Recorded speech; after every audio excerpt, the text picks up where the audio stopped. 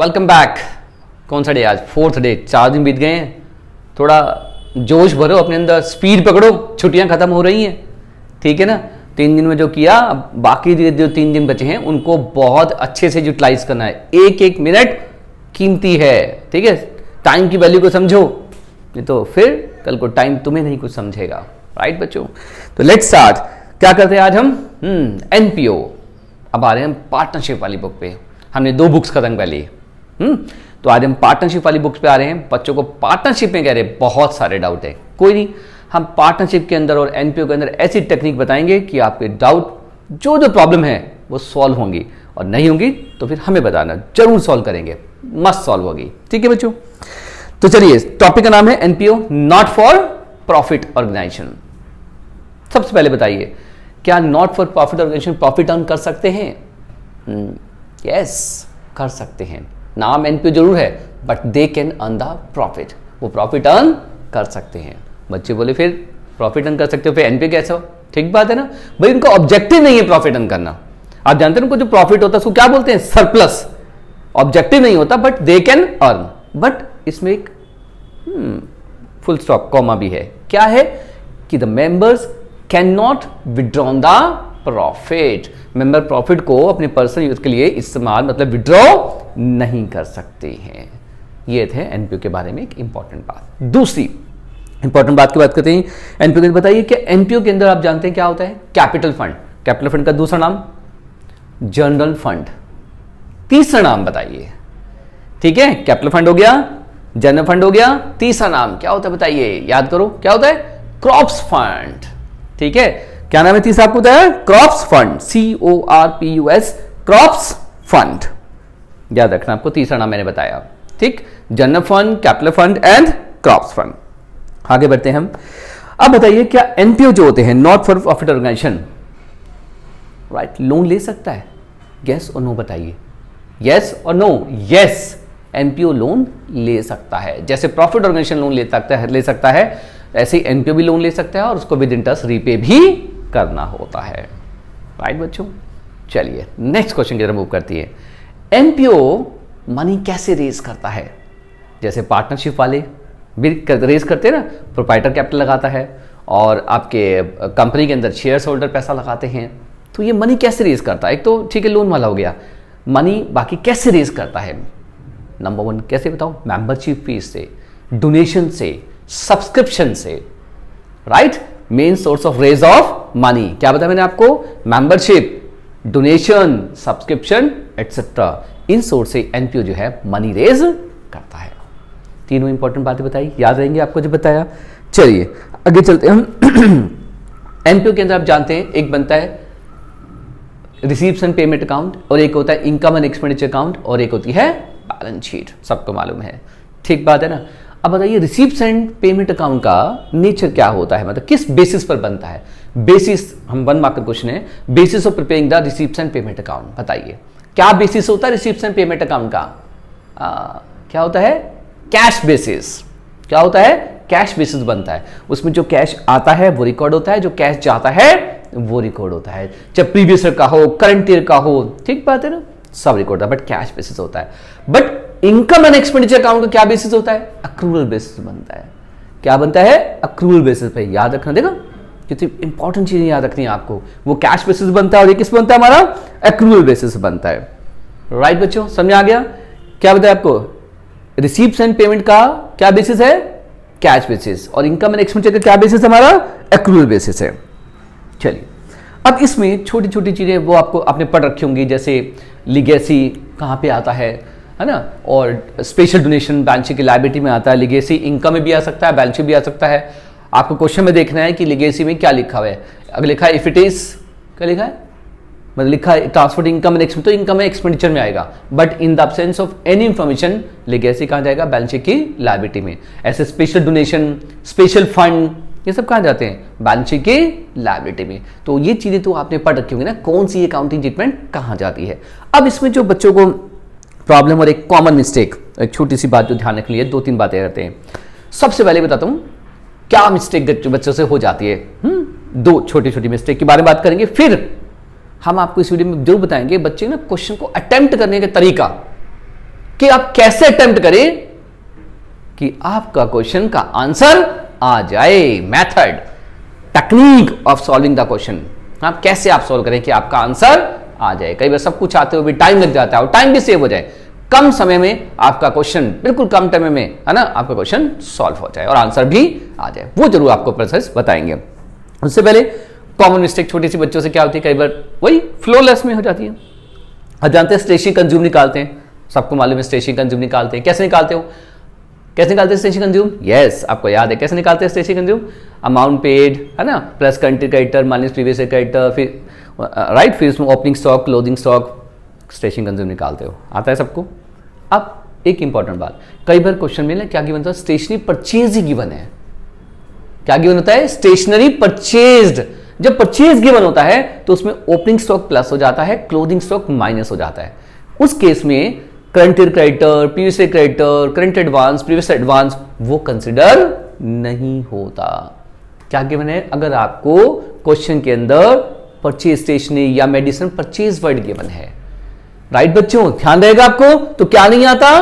Previous creditor, current creditor नहीं आता, सिर्फ ओपनिंग और क्लोजिंग स्टॉक आता है, फिर वहां से कंज्यूम निकाल आता है। ध्यान रखना है, एक ये फ्लोलेस में मिस्टेक हो जाती है जो आपको ध्यान रखना है।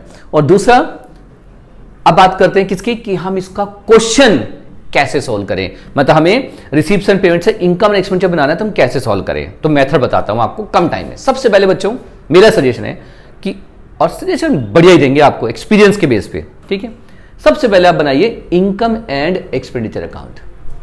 आप इनकम एंड एक्सपेंडिचर अकाउंट बनाइए, और बनाने का तरीका देखो, बहुत आसान होता है। याद है आपको, पेमेंट साइड को कहां डालना है? एक्सपेंडिचर में।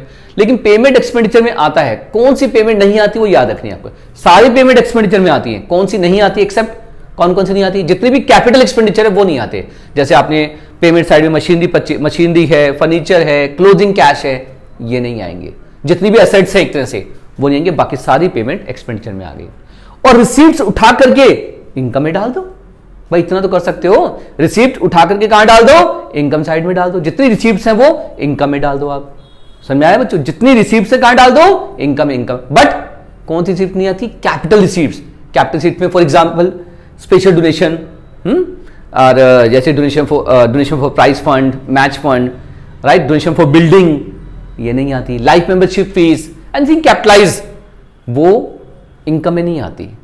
कहां जाती है वो? बैलेंस शीट की लायबिलिटी में। और इंपॉर्टेंट चीज, करंट ईयर बैलेंस शीट में आएगी, प्रीवियस में नहीं आएगी। रिसीप्ट्स एंड पेमेंट से जो भी एसेट्स एंड रिसीप्ट लोगे कहां जाएगी? वो करंट ईयर की बैलेंस शीट में आएगी, प्रीवियस की बैलेंस शीट में नहीं आएगी। तो इस तरह से आपने पेमेंट को एक्सपेंडिचर में डालना है, रिसीप्ट्स को इनकम में डालना है, और नीचे एडजस्टमेंट कंसिडर करके क्या करना है आपसे? सरप्लस और डेफिसिट फाइंड आउट कर लेना है। पहला स्टेप आपने पूरा कर लिया ना। अब हम बात करते हैं किसकी? बैलेंस शीट की। बहुत शॉर्टकट बताता हूं बैलेंस शीट का, बहुत आसान तरीका बताता हूं, ठीक है। नंबर 1, दोनों बैलेंस शीट आपने एक साथ बनानी है। दोनों बैलेंस शीट एक साथ बनानी है। उसका रीजन है आपका टाइम बचेगा। आप अलग बनाओगे तो 2 बार आपको क्वेश्चन पढ़ने पड़ेगा, गलती होने के चांसेस बढ़ जाते हैं।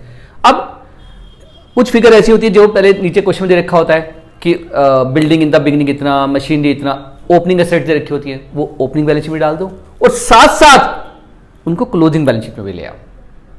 समझ में आया बच्चों? आपको क्या डाल दो? उसको ओपनिंग बैलेंस शीट में डाल दो, और साथ साथ क्या लिख दो? उसको क्लोजिंग बैलेंस शीट में भी डाल दो। डाल दिया, ठीक है। उसके बाद जब आप क्लोजिंग एसेट्स डाल रहे हैं वो वाली, तो उनकी जो एडजस्टमेंट है वो भी कंसिडर करो, खत्म कर दो। उसको साथ साथ ही करना है, ये नहीं कि उसको पेंडिंग रखना है। जैसे ओपनिंग में बिल्डिंग दे रखी है 50,000, पेमेंट साइड में बिल्डिंग दे रखी है आपको, परचेज ऑफ बिल्डिंग 10,000, तो जो परचेज की उसमें ऐड कर दो। 50 प्लस परचेज 10 कितना हो गया? 60। अगर कुछ सेल करी है उसमें से माइनस कर दो, और उसके बाद उस पर डेप्रिसिएशन भी लगा दो। ये मैक्सिमम चीजें हैं क्वेश्चन में, ऐसा नहीं कि सारा कुछ दे रखा होता है। समझ में आ गया? मैं फिर से बताता हूं। क्लोजिंग, ओपनिंग में कोई एडजस्टमेंट नहीं है, एडजस्टमेंट क्लोजिंग में है। क्लोजिंग में क्या एडजस्टमेंट हो सकती है?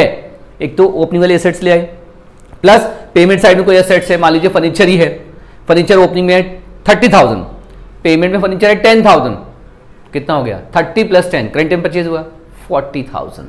फिर उसके बाद अगर कोई फर्नीचर का पार्ट सेल हो गया है वो उसमें से माइनस कर दो, राइट बच्चों। और अगर कोई डेप्रिसिएशन लगा है तो डेप्रिसिएशन भी माइनस कर दो, फिर final value closing balance sheet में आ जाएगी। तो ये सारा काम साथ साथ ही कर देना है।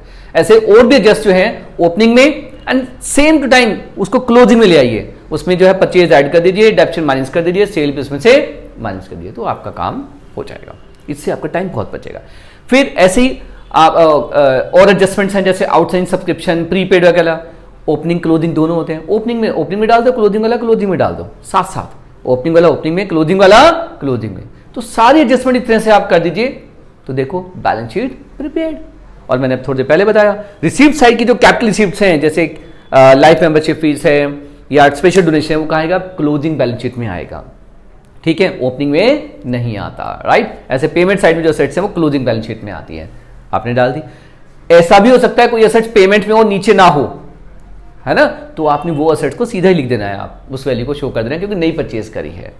क्लियर बच्चों। ऐसे स्टेशन के बारे में ओपनिंग स्टॉक होता है, क्लोजिंग स्टॉक होता है, opening stock opening balance sheet में, closing stock closing balance sheet में, फटाफट से डाल दिया आपने। फिर उधर से कैपिटल फंड निकाला, कैपिटल फंड साथ साथ क्लोजिंग बैलेंस शीट में डाल दिया। अब कई बार बच्चे क्या करते हैं, पहले ओपनिंग बना देते हैं, फिर इनकम एंड एक्सपेंस बनाते हैं, फिर क्लोजिंग बनाते हैं, पता क्या कैपिटल फंड ही ट्रांसफर करना भूल गए, हो जाता है। तो आप ओपनिंग बैलेंस शीट बनाएंगे, कैपिटल फंड निकालेंगे, साथ साथ उसको क्लोजिंग बैलेंस शीट में ले आएंगे, उसमें सरप्लस जो है या प्लस कर देंगे, डेफिसिट तो माइनस कर देंगे और क्वेश्चन सॉल्व हो जाएगा। आ गया। तो इस तरह से आप एनपीए के क्वेश्चन को बड़े आराम से और बड़े आसानी से सॉल्व कर सकते हैं, राइट बच्चों। कोई दिक्कत, कोई प्रॉब्लम नहीं बच्चों। तो आपने एनपीए के क्वेश्चन इंपॉर्टेंट पॉइंट डिस्कस हो गए, अब उसके क्वेश्चन करेंगे। अब हम बात करें, अभी डे 4 खत्म नहीं है, कंटिन्यू। अभी हमने वैल्यूएशन गुडविल के बारे में बात करनी है, चेंज इन पीएसआर के बारे में बात करनी है, बहुत बातें हैं आपके साथ, ठीक है। तो बात करते हैं कि इसके साथ वैल्यूएशन ऑफ गुडविल।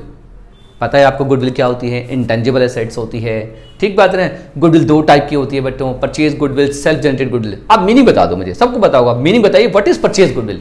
1 मार्कर में आ गया, क्या लिखोगे परचेज गुडविल, समझ आया क्या होता है बताइए। नहीं पता तो जिसको पता है तो अच्छी बात, नहीं पता तो हम बताते हैं क्या होता है। इट इज अ, क्या होता है परचेज गुडविल का मतलब क्या होता है, when A firm paid amount to acquire, when A firm paid amount to acquire the goodwill, right, is called, क्या बोलते हैं, परचेज गुडविल। चाहे वो कैश के फॉर्म में पे करे या आपका काइंड की फॉर्म में पे करे, लेकिन कुछ पे किया है तो उसको हम बोलते हैं परचेज गुडविल।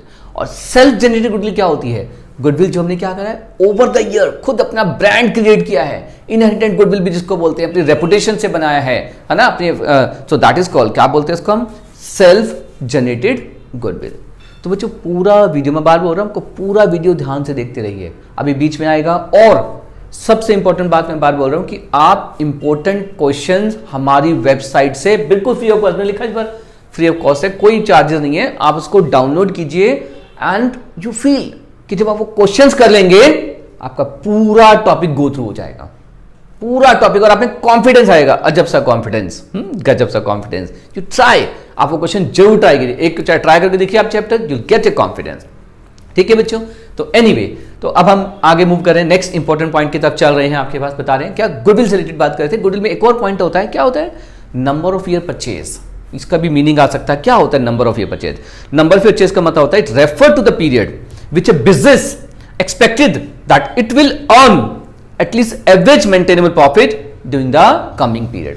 मतलब पिछले 4 साल से मान लो जो एवरेज मेंटेनेबल प्रॉफिट 50,000 है, तो वो एक्सपेक्ट करेगा, जितने साल तक वो एक्सपेक्ट करता है कि मैं इतना प्रॉफिट अर्न कर लूंगा पास्ट एफर्ट के बेस पे, तो दैट इज कॉल्ड, क्या बोलते हैं उसको हम, क्या बोलते हैं, नंबर ऑफ ईयर परचेज। ये गुडविल को वैल्यूएशन करने के काम आता है 1 मार्कर के हिसाब से, ठीक बच्चों।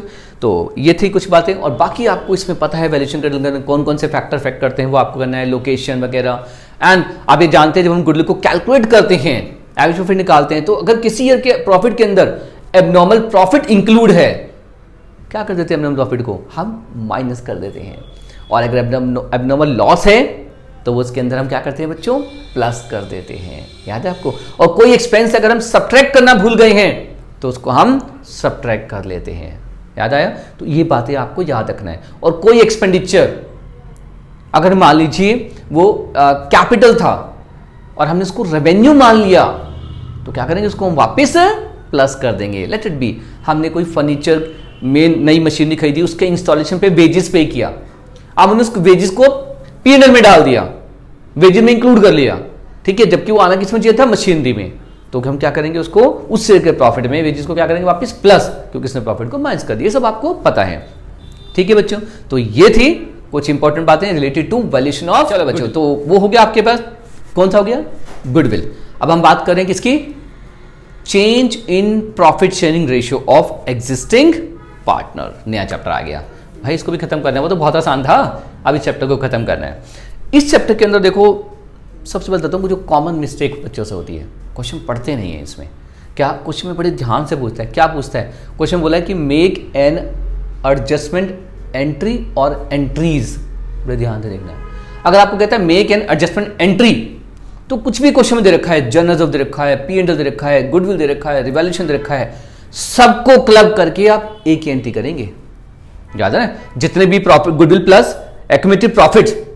आप बताइए एक्यूमुलेटेड प्रॉफिट्स क्या होते हैं, बताओ। General reserve, reserve fund, capital reserve, profit and loss, credit balance, ये क्या होते हैं, एक्यूमुलेटेड प्रॉफिट, जिसका दूसरा नाम क्या होता है, रिटेन अर्निंग्स या अनडिस्ट्रीब्यूटेड प्रॉफिट। ये एक ही चीज है, ठीक है। General reserve, reserve fund, capital reserve, reserve for contingency. ऐसे ही एक्यूमुलेटेड लॉसेस क्या होते हैं, एक्यूमुलेटेड लॉसेस की लिस्ट बताइए, क्या क्या होते हैं। बिल्कुल, deferred expenditure, yes, P and L debit balance, जिसको हम लॉस इन बिजनेस बोलते हैं, राइट, एडवर्टाइजमेंट सस्पेंस अकाउंट, तो ये एक्यूमुलेटेड लॉसेस हो गए।